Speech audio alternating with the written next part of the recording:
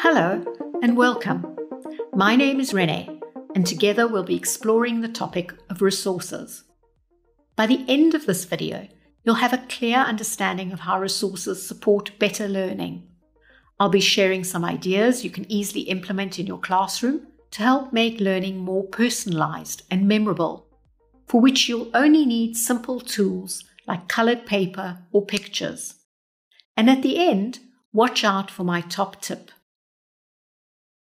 If you reflect on a time when you learned the most, it was most likely a combination of something you and your teacher were doing. Our classrooms consist of a wide variety of individuals. If you think of any of your classes, you will most probably have students who like to see, write down, move, and arrange things. Others who respond well to doing and engaging all their senses and their body. Those who enjoy connecting through listening and sound, responding well to rhyme, rhythm, and repetition. And perhaps those who enjoy solving puzzles, making lists, and ordering things.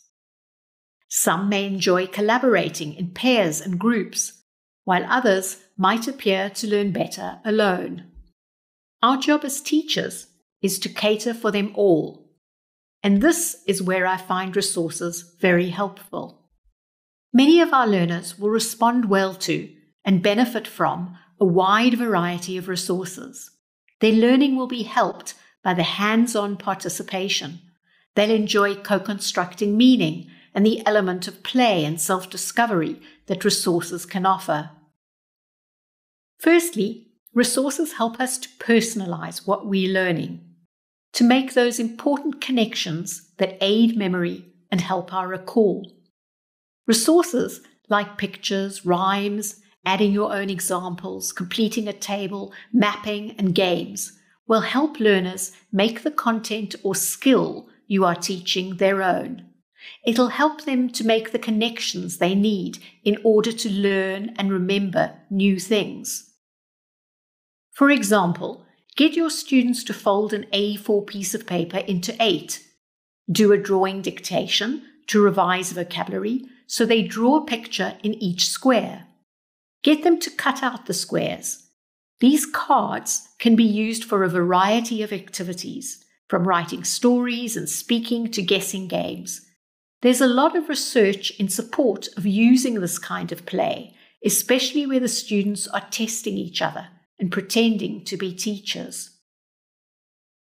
Secondly, resources help make things memorable because they allow us to arrange new information into a meaningful way, to brand it in some way. And so resources that have color, sound, pattern, shape, or require physical movement can help learners create the connections they need for absorption and recall. For example, give your students a collection of words on cards. Once you've helped them with those they didn't know, ask them to arrange the words in a meaningful pattern, to map them. Then ask them to explain to their partner or another group why they chose this arrangement. Saying it out loud will also help them learn and remember. Finally, get them to reproduce this pattern in their notebooks. Clever, systematic, and consistent use of the board or walls in our classroom will also be helpful. For example, give your learners strips of coloured papers and ask them to write a 7-word summary of what they learnt near the end of the lesson. Post these around the room to provide a gallery experience. Let them walk around in pairs, debating and selecting the ones that best reflect the lesson. Keep one strip summary from each lesson and place it on the board in class so that together the learners build a summary wall of what they learned that month or term.